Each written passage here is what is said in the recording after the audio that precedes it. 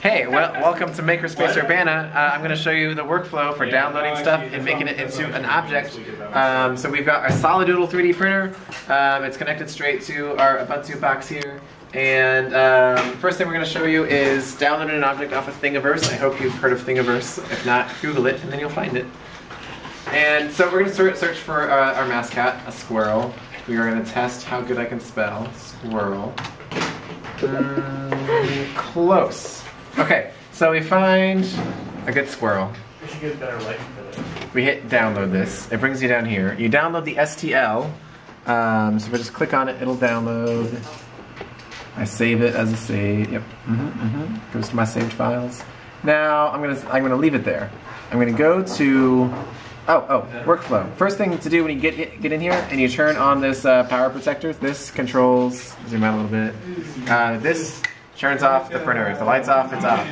Light switch turns it on, and then we go into Makerspace. It's the first program we open. It's the one with the tongue sticking out at you, and you preheat it because it takes a little while to heat up, especially the bed. It's got to be at 95 degrees Celsius. It takes forever to heat up. So these buttons here, you just hit set, and it'll tell you what temperature it's at. So right now our hot end is at 50 degrees, our bed is at 93 degrees because we've been having it running. So that's what you do before anything else, because you have to wait for that to heat up before you start a print. So you might as well get it heating up before, like as soon as you walk into place. So then we're gonna come back to that when we're ready to print. But we've got our file, we go to Cura to slice it. So we got our 3D model, we need to put it into slices so the printer knows what to do. So we open that squirrel we downloaded, and I can type in, we got a lot of downloads in here. So I can type in squirrel, it says squirrel, we've downloaded it several times. So this is the one from right now. It materializes, and in Cura, you can click on the object and rotate it, spin it around. You can scale it, we're gonna make it a little bit smaller. And then you can like mirror it, it doesn't really, you know, well, that's mirror Z, so those are your options to like resize your object and stuff. Oh, and you could also like load the same thing, you know, you can load several files to print all together. It's just another option. Squirrel 3. So we can do a big one, a little one. So you can plate, it's called plating several objects. So you can load a few things, move them around on here, and it'll slice it. This is the progress bar for slicing. You can leave all the settings where they are. We've got it set up to work just right. So all leave, don't touch this, you know.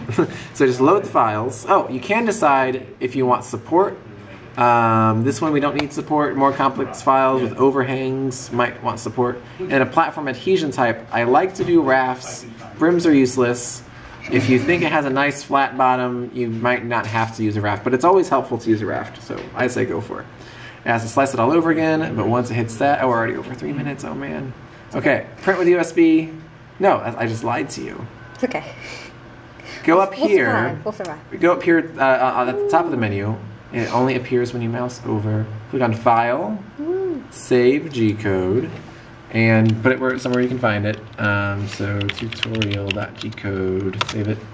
And then we go back to that Makerspace program. And this is connected to the printer now, it's preheating it, we're almost up to temperature. So now we come up here to load file, we load the file. We find it, type in tutorial.gcode, open it. And it will show you, in a second, it'll show a preview, sometimes. Oh, where is it? This is, okay, don't worry about it. Sometimes it doesn't load, just don't worry about it. You can hit print at this point. So you load the file, it's at temperature, you can hit print. And it says, estimated duration, 1 hour, 2 minutes, print started. And now it waits to be at temperature. Oh, I hope this doesn't take very long because, okay.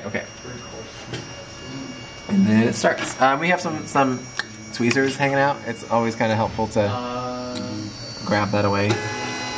And it'll get to work. So that's what it looks like if it's working. There are lots of ways that it can fail. I'm not going to talk about those. It would take an hour to talk about the ways it could fail. But if we have it set up right, then you can start a print and it'll turn out fine. This has been pretty reliable. So good luck.